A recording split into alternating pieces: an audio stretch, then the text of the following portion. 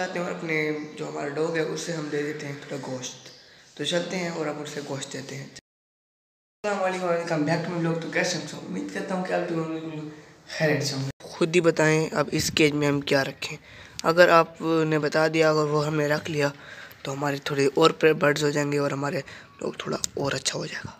गर्मियाँ आ रही हैं, गर्मियों में हमारे सामने चूंटियाँ होंगी। जैसे भाई मैं आपको दिखा नहीं पाया था पहले कि हमारे जब हमने पहले केज बनाया था उसमें भी हमारी बहुत सारी चूंटियाँ थी। मैं आपको दिखा नहीं पाया था, सॉरी, लेकिन बहुत चूंटियाँ थी, बहुत बहुत बहुत।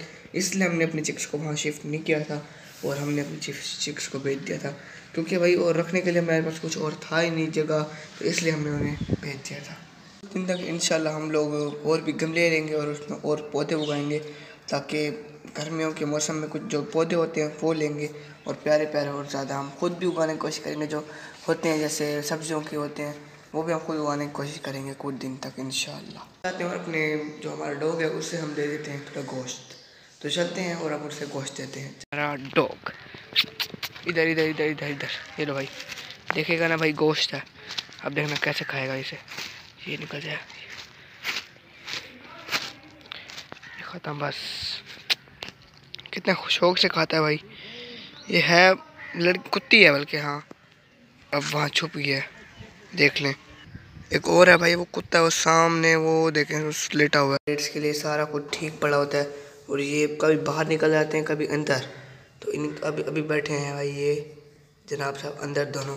तो इनका पता नहीं क्या है भाई, वो ये पालक बहुत शौक से खाते हैं। जैसे पहले मेरी वीडियो वायरल हुई थी कि पैरेट फीड वेजिटेबल, और अंदर वो देखें सामने बैठे हैं, सामने ये निकली हुई थी हमारी।